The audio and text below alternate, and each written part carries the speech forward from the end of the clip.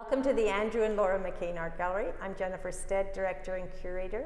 And today I'd like to welcome Owen to the gallery, who has just brought his work for a show that opens on May the 15th.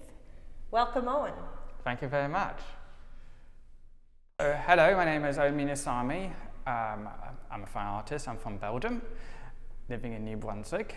I'm presenting you my work, Human Variation. So I come from a musical background family who are actually professional musicians from an orchestra. So I'm coming from listening to music from a little boy from 6 till now, going to the backstage and seeing all those instruments and especially all the mechanisms. I've been so influenced not on the music itself but on the mechanisms, and I'm sort of playing around with manipulating all those little intricate little details and putting the spectator in questions, and especially myself, but having done a BA Fine Arts in England, I sort of learned how to develop ideas. When I do my watercolors, I see it differently.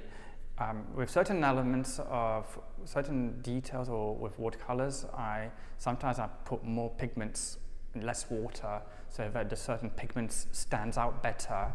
I even use some white egg, of which I mix it up with the watercolors so that it sort of dilutes and makes more transparency. But in the same time, I sort of cheat on the mixture with the watercolor with the white egg, for example, and it makes the pigments actually stronger when I put less water, and so it stands out even, and it creates a varnish which makes the quality stands out even more.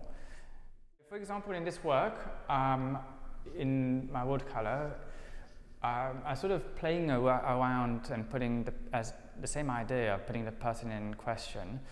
I sort of played the human body this time, and let's say less the musical theme. And because in my work, time goes by, the evolution starts, you know, at one point you sort of calm down with the music and keep going on other subjects.